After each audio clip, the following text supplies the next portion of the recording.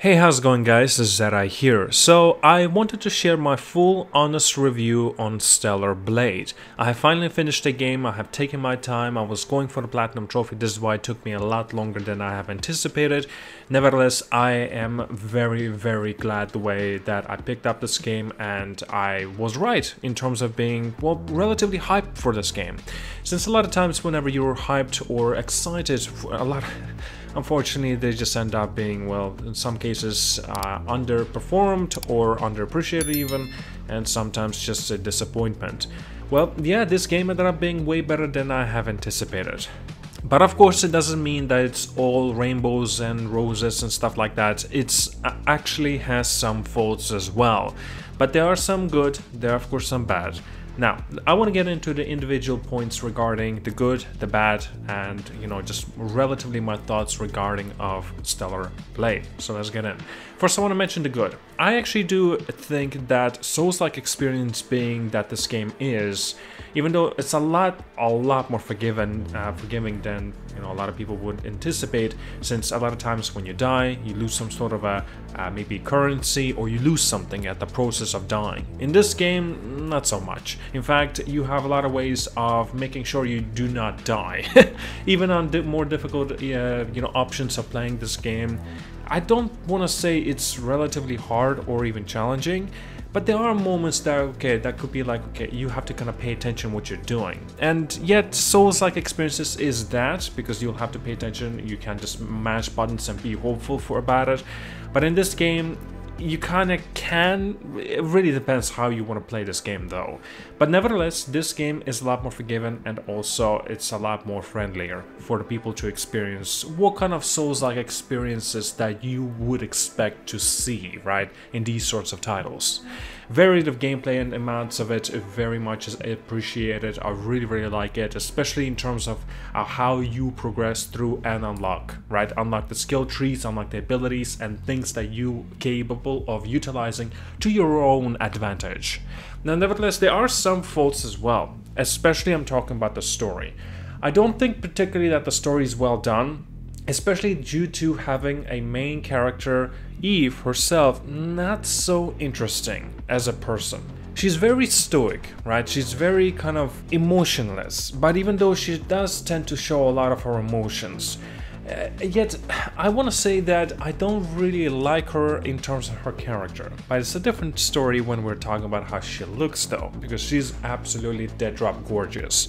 And yeah, that's definitely is a positive. I love the way you can customize Eve, and to full extent almost, having like about nearing somewhere, what is it, 40 outfits basically, and is genuinely is incredible. On top of that, New Game Plus mode also introduces, and there's a variant of these outfits that you already have, let's say, collected, since you actually need to collect, I think it was 30 outfits for a trophy, and yet after when you access the New Game Plus, you can collect the same outfits again, but they're gonna have different color variants, so you can see how they would look like, and you can actually wear them while also during the cutscenes you see how gorgeous Eve looks, and of course during the combat included. So of course, like I mentioned, there's a positive, there's a negative. Negative next, it is that the side missions or side quests are not necessarily or exactly interesting, unfortunately. There are a lot of characters that are introduced within this game, but again, these characters are very samey, I'm serious. Like, they're not that interesting.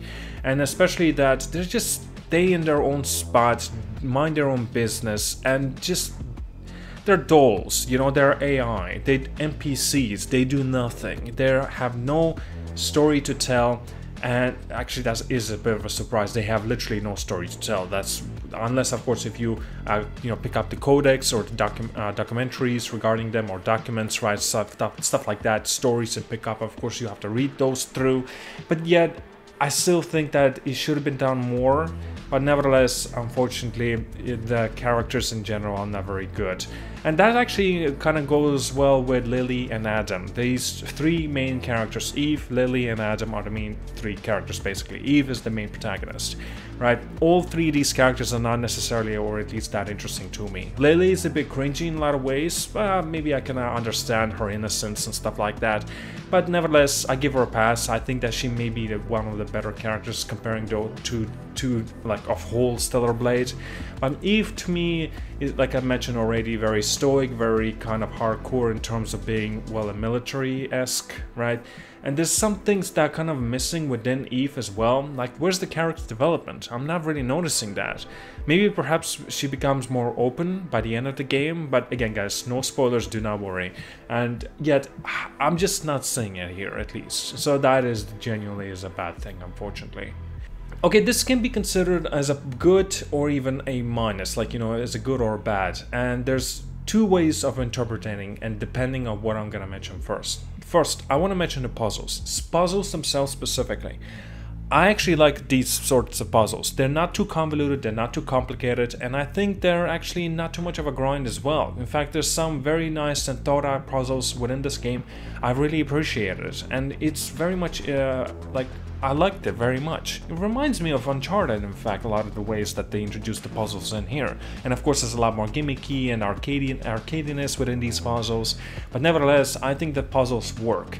But here's the part what I do not like about this sort of thing. It is the platforming. I don't think it works. Something about Eve's controls is a little bit mess. They kind of drag. Eve is not exactly responsive in terms of the controls, but yet when you're playing the game, you do feel responsive when you're combating or you're trying to fight off an enemy. But when you're going through the platform, Eve tends to just simply, on her own, making her own decisions, jump over this rail and to her doom. And it happened to me more times than I like to count. And really frustrated me, especially during the puzzles and moments like that. And it's irritating. But like I mentioned, puzzles themselves are good, but the platforming and how Eve handles herself in terms of the controls is not very good.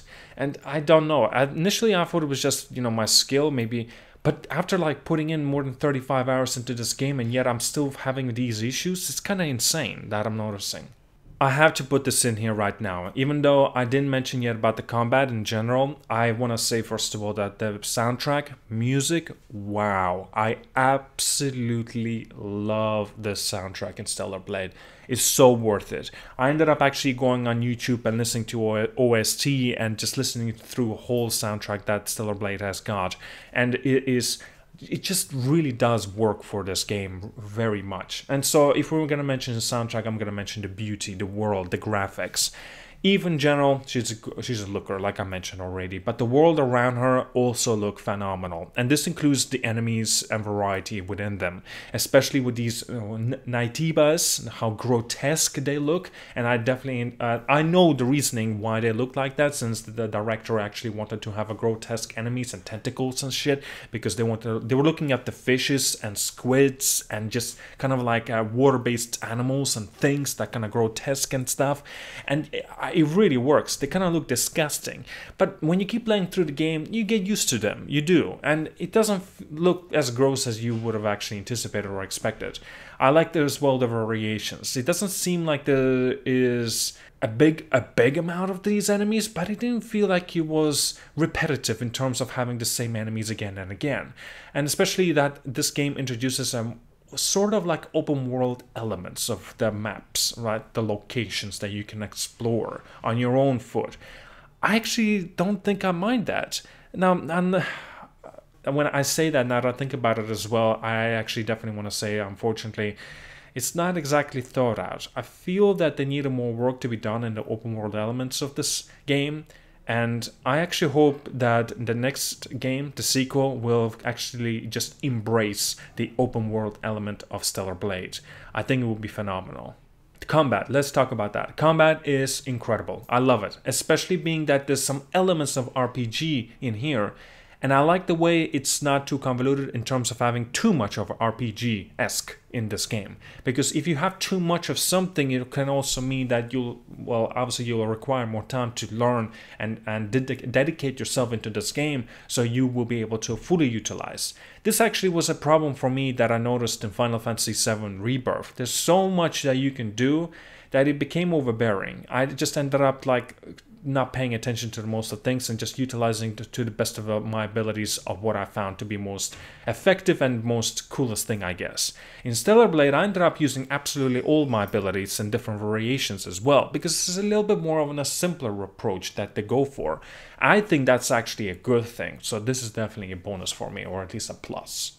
You know, the tale that this game goes through, being as a sci-fi, and the way as well that you have few of the endings within this game, and clearly one is better than the others, and it's just so fun and enticing, and yet also makes you look forward to see what they got in store next. I really hope that in few years PlayStation will continue supporting Shift Up, the developers of Stellar Blade, and continue into the sequel for this game as well. You know, please give us a little bit more options in terms of the customizability as well, in terms of like the look, right? The outfits for Eve. I actually want to have my own choosing of, for example, what kind of shoes she could wear, what kind of I don't know, thong. A thong that she could wear, what kind of bra she could wear. Just go crazy, since look, Eve, she tends to reveal a lot of her, well, I'm not gonna continue on to that, but yeah, anyway, basically it's exciting, you know, to see what they got in store in terms of the sequel for this game. Boss battles, let's touch on that as well. Boss battles are actually not bad. I don't want to say that they're brilliant, but I do want to say they're varied, and there's a lot of them.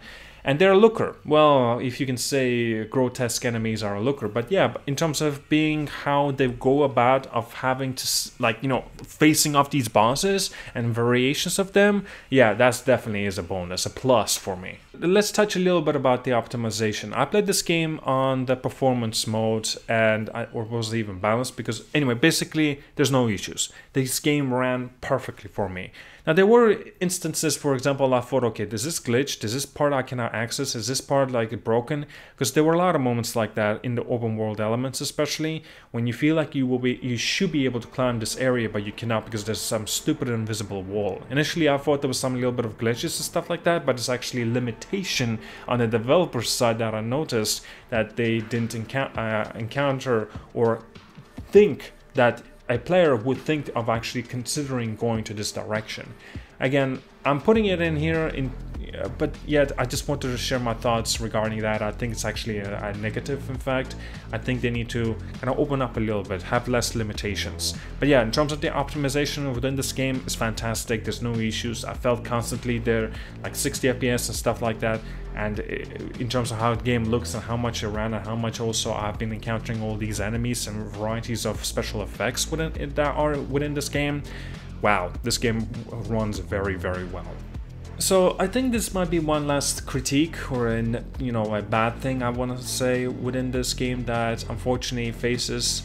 So this game was clearly meant to be something closer to a AA standard of game, until of course PlayStation made their introduction and basically they just put a lot of funds and manpower into this game and they made it a AAA. And so there's some elements I feel like that it's just not exactly well done, especially I'm talking about the moments of the scripts and also the voice acting. There's some elements, for example, when you're having a conversation with a person or something that's happened during the gameplay, right? Not during the cutscene, but during the gameplay. And yet I'm just constantly questioning my mind and thinking about, wait, did we actually had a conversation about this particular thing? Why are you bringing this up? Why is her character changes her personality as soon as I walk to this direction? While I come back, this just says nothing. There's a lot of these awkward moments that I'm noticing, and it usually happens that I noticed at least in AA standards of games. Now, I'm not saying it's a completely bad thing because AA can't afford doing this, blah blah blah. No. It's just that I've noticed it, and it kind of, I wanted to bring it up here anyway due to that. Well, that's all I've wanted to mention regarding of Stellar Blade. Man, I had a fantastic time. I'm definitely going to be going for 100% on trophies, so yes, including Platinum and 100%. Perhaps maybe I will make a review specifically for the Platinum and 100% of Stellar Blade, but nevertheless, I genuinely had a phenomenal time with this game, seriously. Like, it's so much fun. I really did not anticipate that this game would actually turn out this well. And I'm very disappointed in the fact that this game never got the collector's edition, because I would have, in a heartbeat, would have ordered the collector's edition, because I really want Eve statue. I can't find it. I can't find the damn Eve statue online. But the ones I did find, they cost like 300, well, not 300, I think there's like even more, like 600 to 1,000 bucks. Oh, no, no, no. Like, I want to have a statue of Eve, but I don't want to overspend my money, if that makes sense, right? Cheap bastard I am, aren't I? But anyway, thank you so much for watching, guys. Like and subscribe. See you guys all, and have a wonderful day.